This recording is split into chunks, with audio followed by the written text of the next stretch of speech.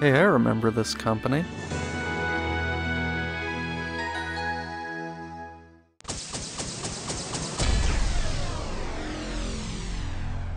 Well, that was quite a contrast between logos. And here comes Penwick, probably the most obscure main character in a video game ever. But he's a cool guy.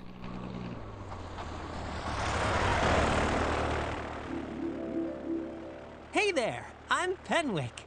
I'm a flightless aquatic bird, otherwise known as a penguin. Whoever said that penguins can't fly never knew a penguin with his pilot's license. Let's go sign you up for a license too, and you can join me for some high-flying fun. So of all the animals they could have picked, they chose a bird that can't fly as our in-game flight instructor. That's actually kind of funny. Now type your name in the box to sign. This is the control tower.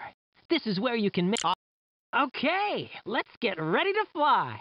First, click the start button to crank up the engine. Would you believe that this old game works perfectly with an Xbox 360 controller? Maybe I need to stop being so surprised about things like that. I guess any game with joystick support should theoretically be compatible with it. And just like that, we're off! Hey, what happened there? Maybe we need to work on our landing. Maybe a flight instructor should actually instruct me on how to fly instead of only telling me to flip the power switch. Spots on Earth. Over 5 million people take a look at it every year. So yeah, it has fun little facts about each location. My god, look at the terrain. It's like I'm playing with SimCity 4's terraforming tools in real time. I mean, it's an old 3D game, so I don't expect much in terms of draw distance, but that looks so weird. Oh, and the accelerator seems to override momentum in mid-air. You'll need to build up speed when taking off from the ground, but once you're in the air, you can accelerate to full throttle or slow down to a stalling speed immediately. That's not okay. If I can wreck the plane by slamming into the ground, how does a sudden stop in mid-air not damage the wings or the fuselage of the aircraft either?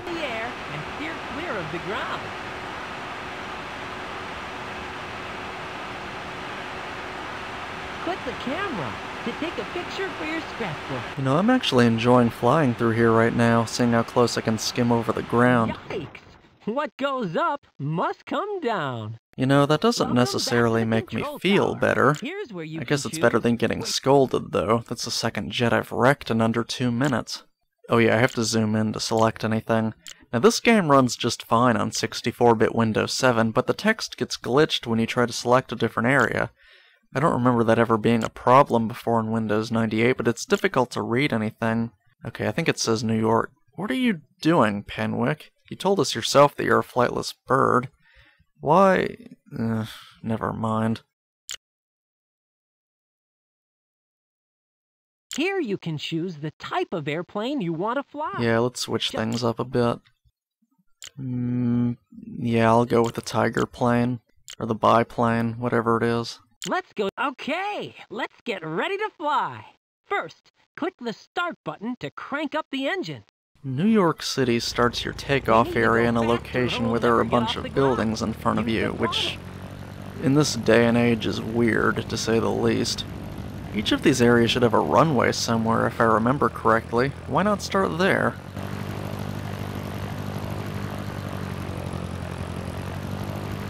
And this game is old enough that it still has the World Trade Center in it, but at least none of these structures have collision detection, so the only thing you have to worry about is the ground. The game CD and CD case say copyright 1998 on it, so this game is actually about 19 years old as of this recording. And yeah, there they are.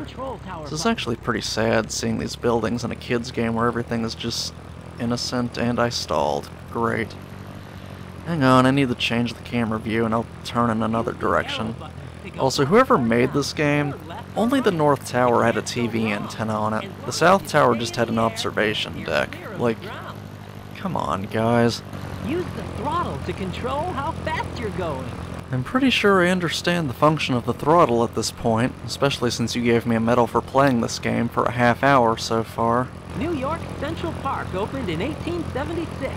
It took 20 years to build the park. Yeah, that's cool. I'm gonna land, though. Ouch! That was a bit rough. Let's try that again. Alright. Come on, gently now. Come on. Take it down more gently, so it doesn't bounce so much the next time we land. I'm trying. Ouch! That was a bit rough.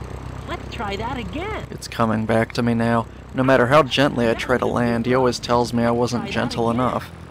I don't know how to touch the ground any more slowly than this. Well, I guess I did it right that time.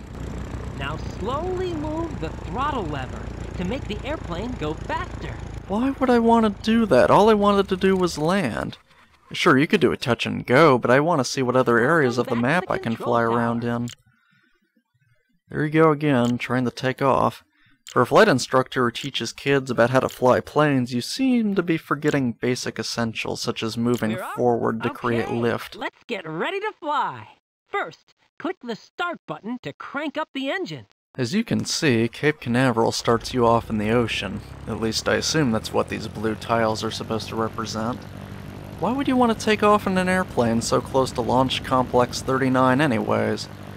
There are runways for the space shuttle to land, though. Why not take off there? Speaking of which, you can see one of the shuttles on that crawler unit. It would be cool if you could fly into space while you're at it. Oh, and real quick, watch. See? No collision detection. You just go right through it. But the vehicle assembly building has such a large internal volume that it never seems like you go through the whole thing at once. Did you know that the building is so large it has its own weather where rain clouds develop inside on humid days? Yeah, look at that thing. It's enormous. Okay, now what? Should I try... Uh-oh. Oh no. Hey, what happened there? Maybe we need to work on... Welcome How about back to the... no? Let's try this plane instead. Florida's Cape Canaveral was chosen as a site for rocket launches in the 1950s because the city is near the ocean, making over-the-water launches possible. I like how they at least put in enough effort to give each plane a different looking cockpit. I'm not sure if the shuttle was given much visual detail though. It doesn't look like it, but that's okay. Nothing else out here. Let's go somewhere else. I have no idea what that says. This text glitch is annoying. Okay then, Seattle. We're If you want to land, move the throttle lever to make the plane go a little slower. Okay, I thought if I chose the landing option, then it might put me somewhere with the runway in front of me, but instead I get more skyscrapers. Named after an Indian chief who had befriended early... Hey, what happened there? What's this? They look like green eyes staring back at me. Maybe it's a gremlin, I don't know. Welcome back to the control tower. On this screen, you can... Oh right, you can actually just turn crashing off. Yeah, that's nice. We'll try that out. Maybe we'll try a place with a runway too while we're at it. You can choose what time of day...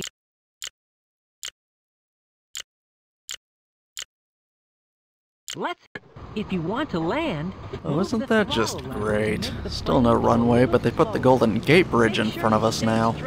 And it doesn't even have a solid gray surface as a road, just two thin lines.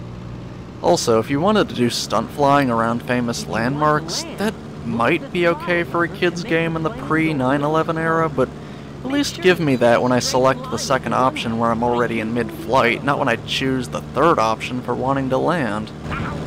That was a bit rough. Let's try that again. How about you let me do what I want? If you give me the option of just bouncing instead of crashing, then obviously I'm going to mess around with that too. That was a bit rough. A bit rough, he says. Well, at least this area isn't totally flat, so I guess they took some topography into account. Ouch! That was a bit rough. Let's try that again. I agree. Let's try that again. What happened? Don't tell me I actually landed. Oh, never mind. Whoa! Take it down more gently, so it doesn't bounce so much the next time we land. Ouch! You're a cartoon. You can't feel pain. Welcome back to the control tower. If you want to change I to a think these different buttons game, represent you can different do levels it. of difficulty, but I'm not sure anything actually changes. This book is a place Yeah, this where is you one can of those games where you can take pictures and then print them out. Remember when that was such a novelty back then? The lava bed's now. That was a bit rough. Let's try that again. I'm not sure where I went other than the fact that he mentioned lava beds, but all I saw were rolling green hills. Weird.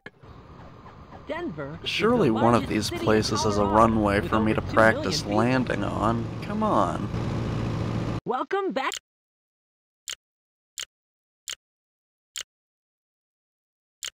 Okay, Los Angeles has got to have, and they don't. What What is this? I mean, I guess the terrain isn't really an issue unless it's a hilly area. Heck, you can even land on the ocean or a river or something, but come on, you have a game about airplanes, but you don't have any airports to land in? Well, New York didn't start me in a very different location from where I had to take off. Maybe they did something weird like put the runway behind me. I guess I could actually try looking around to see if they placed it off to the side or something.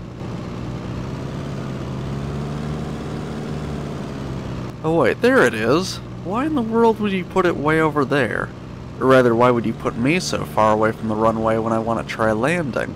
I get putting the airport far away from the skyscrapers, of course, but come on. New York is home to Broadway, which has become well known for the plays and musicals that bring visitors to the city. I think I messed up my approach.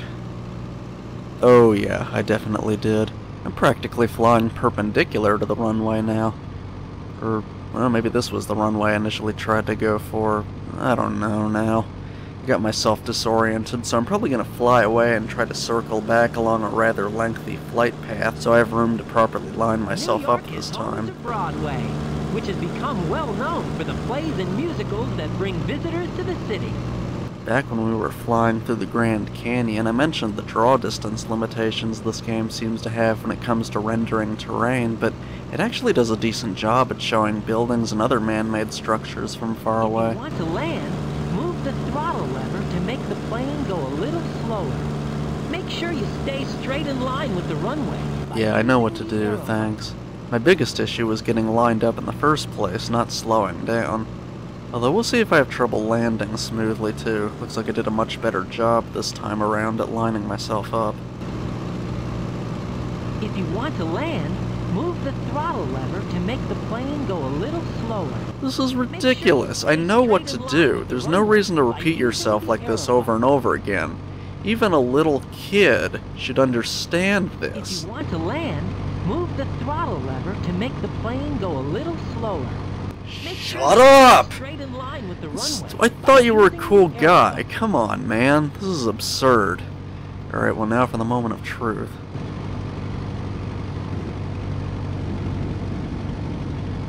Oh nice, I did it! And without bumping up and down, too. That was a fantastic landing. Not a single bounce. Well, that's enough of that. Overall, not a bad game for something that's targeted towards children. I enjoyed it back in the day, and it even throws in little educational facts for each area in between Penwick repeating the same thing every 30 seconds. Speaking of which, the poor guy is hardly known. I wonder, does an airplane count as advanced technology equipment? In some contexts it certainly would, but this isn't a sci-fi game or anything, so I'll just answer no to that question. I don't know who this is. Oh-ho! Now we're getting somewhere. That's a definite yes. No, not quite. Also, Akinator's not paying attention to what I'm telling him because he's asked me certain questions more than once at this point. I mean, yeah, sure, he's a penguin after all, but you never see him with an ice pack or anything. That control tower was probably heavily air-conditioned, I guess. I guess I have no choice but to answer yes to this one, too. What does this even mean in this context?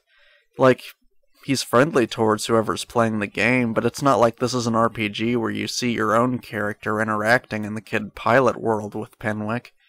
I'll just answer this with probably.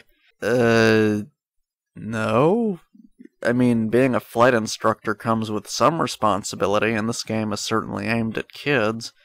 It has the word kid in the title, but it doesn't seem to have too much of a problem with me crashing as many planes as I want. I'll say no to this one. What, you mean like left-handed? How am I supposed to know that?